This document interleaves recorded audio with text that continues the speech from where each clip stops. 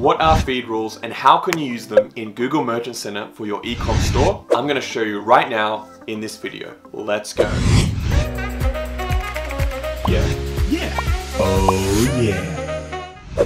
Hey guys, okay, so now we're in the Google Merchant Center dashboard, and to get to feed rules, we go to products on the left, feeds, then here you should see your product feed or whatever product feed you want to add the rules to. This one's a Google Sheets one. I'm going to click into this. It's then going to show you more info about the feed. It's going to show you any problems with the feed. That's all fine. There are some problems there, but we're going to go into feed rules over here. And this is the section where we adjust our feed rules. So here Google has given us some example rules that you can set up. I actually think these are really good. And something to note before you actually set up your rules is it's important to have a goal in mind. So using feed rules, it's fantastic because it can save you a lot of time. You can automate a lot of things, but it also allows you to add automatic rules to your feed without needing to pay for extra enterprise software. Like we use Data Feed Watch for a lot of our feeds. It allows us to do the exact same thing, add all these automated rules for all our stores and for the feed and the products in those stores, but you can also do it here in Merchant Center. It's entirely possible. So what you can do here, for example, is maybe your feed from Shopify has the product titles, but you want to add the brand in, and the brand is going to really help because people are likely going to be searching for that brand or your brand, and you want to add that to the title, whatever type of products you're selling. So for example, here it says set my feed, it'll have the title plus a space plus the brand name. The brand name comes from, that's actually in the feed, but it's not part of the title. It's its own variable, its own attribute in the feed. You can add stuff like get age group out and attribute that to the age group attribute in Merchant Center. You can also pull stuff like strings like red, blue, black, colors, any text, and then put that into the color attribute of the feed, which is really handy, which is really cool. You do a bunch of other stuff here too as well, but we're just gonna go through a basic setup of just adding your branding to your title. And like I said before, make sure you know what goal you're doing here. So what are you going to actually edit? What are you manipulating in your feed?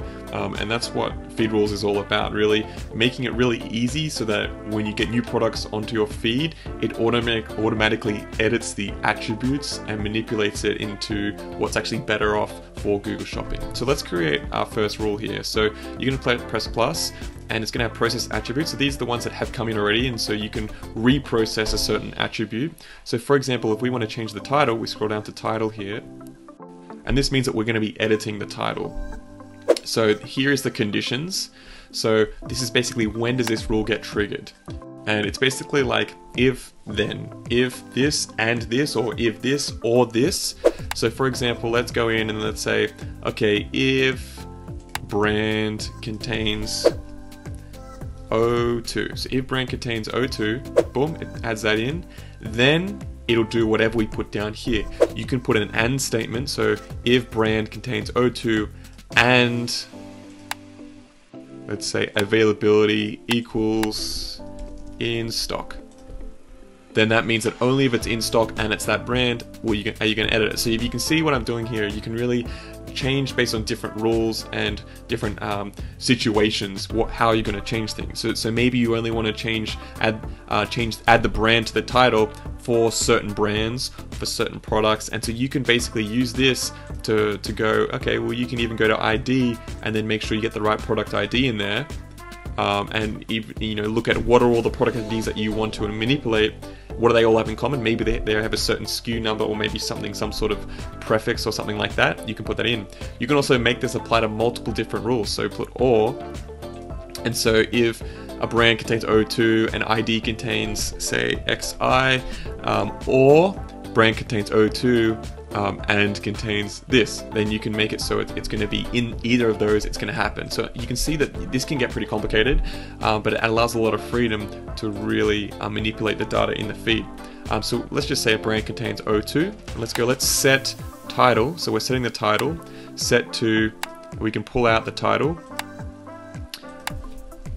put a space bar. This is what I'm doing here. So it's going to say set it to the title, because we want title plus brand. So it's going to set the title to the brand plus, and then we can go back into process attributes and actually pull out that brand value here, and make it so that's going to add to the end of the title there.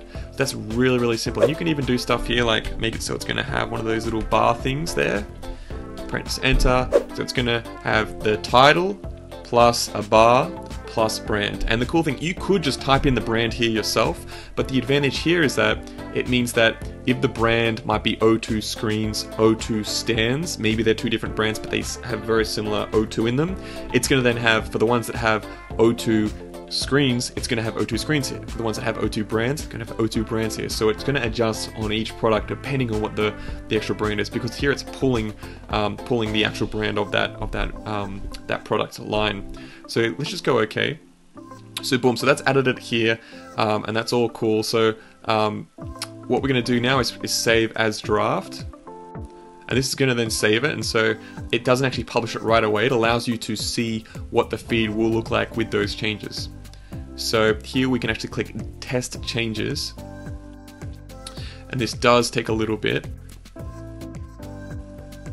Okay, so it creates a report, and you might have to wait 5-10 minutes depending on how big the feed is and that sort of thing. Okay guys, so now that the test has been run, the report's run, we can actually see show test. It's going to tell us what actually was changed, and this is a way that you can actually see how things have changed. So it's saying, okay, the title has been changed, so it has added O2 screens at the very end.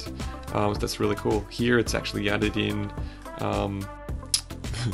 it's added in those marks there, so we would go back and I'd be like, okay, well, we made a mistake there in those rules, so we'd remove those quotation marks because we don't actually need those at all in the rule. We can just have the bar there by itself, and Google should pick that up. So here I'd already put O2 screens in the actual product title in the feed because we'd use a Google Sheets to set that up. But what you could do is, that can get added in automatically at the end. So yeah, so that's pretty much it. That shows you how to add in the rules. When you go back to the feeds here, the feed rules, that's now going to be there once it loads up. And so that's just still hasn't been applied yet. Once you click apply, boom, that's then going to apply those rules. They're going to be live, and that's going to change your feed with those rules. I hope that helped you set up feed rules in Merchant Center for your e-com store. If this video was helpful, please give it a like, and as always, if you have any questions, please just leave them in the comments below and I'll get back to you as soon as I can. If you want more videos about how to scale your e-commerce store remotely, please subscribe and you'll see more videos to come. Thanks for watching. Bye for now.